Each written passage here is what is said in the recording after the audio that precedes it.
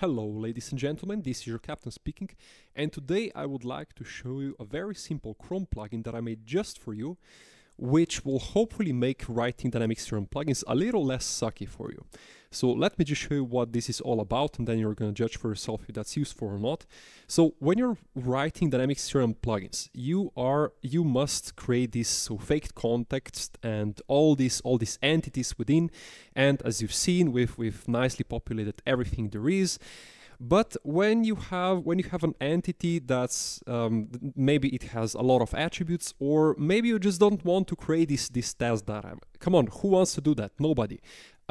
So if you don't want to write this entity initialization code, you can use my plugin. I'm gonna show you how to install that, but it's as simple as it gets. So just click on this little icon here when you install it, and ta-da, you get your entity code. It's all nicely written here. All the attributes and everything, logical names, everything is taken care of for you.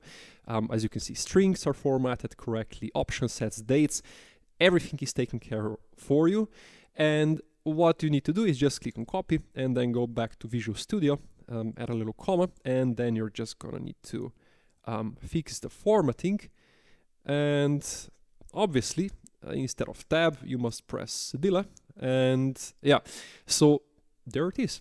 You have the whole account just in your Visual Studio without needing to worry about any logical names or whatever. It's just here. This is the entity as you would get if you created if the plugin was run on the server, and it just works. So now you can just use it, remove the fields that you don't need. So yeah, remove everything that you don't need. And here you go. That's it. Let me show you how to install it. So to install it, you will need to rename my smug name. So type L Suhadolnik, GitHub, and type enter. And I hope that's the right one. Yeah, if you see my face, that's the one. And then search for Dynamics Entity Code Gen. Yeah, couldn't have chosen a better name, I know. But here it is. So here is the plugin code. You can check what's happening under the hood if you're worried that I'm gonna steal your data. But yeah, so here is the installation. You need to clone this repo locally and then do some stuff, which I'm gonna show you. So just go here to code, click on download zip, and then when it installs, just open it, just a second, and then extract it. I already did that, and I'm not gonna show you how to do that, but yeah, so extract it somewhere, not in the downloads, please, because you're gonna delete your downloads at some point.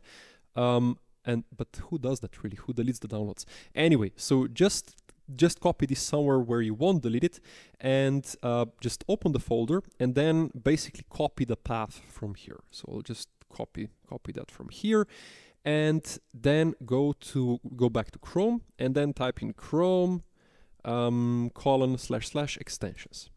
And now that you're in the extensions, as you can see, I already have it installed. But then first thing that you need to do is click here on developer mode. You need to have this enabled. So click here to enable it. And now you can go to load unpacked.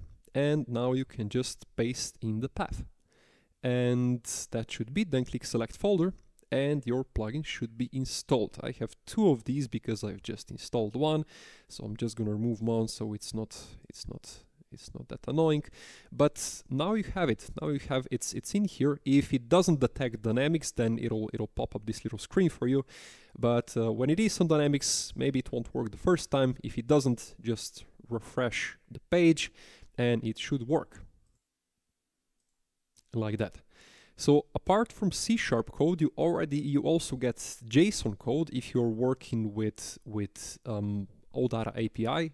And as you can see, look at that. So primary contact ID, it also generates you these OData bind attributes and all this stuff that you always forget how to do.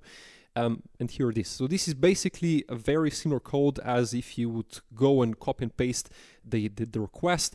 So it's everything you ever wanted, at least I did. So I hope this will save you some time. Yeah, my name is Loro. Thank you so much for watching. See you in the next one. Cheers, bye.